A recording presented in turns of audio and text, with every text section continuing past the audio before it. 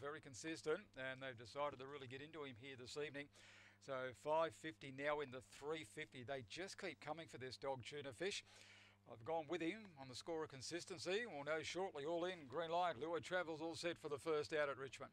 Ready and racing. Tuna Fish was about third away. Nicely out was Rapid Runner and also G-Day Simple will run to the lead early from Rapid Runner. Mad Boris. Tuna Fish is back midfield. 5 off the lead with a bit of work to do from Dear Watson.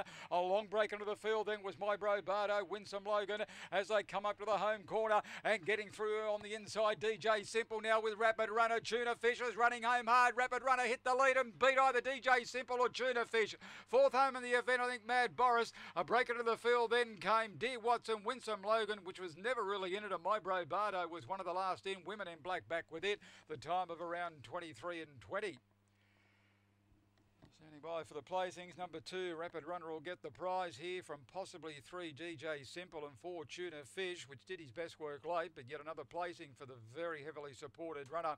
2, 3, 4 and 1 of the numbers. 2, 3, 4 and 1.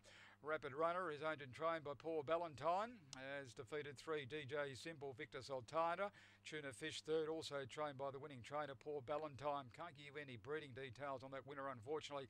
A half length by neck with the margins, a half by neck, 23.20 the time. 8.34 there was the first section.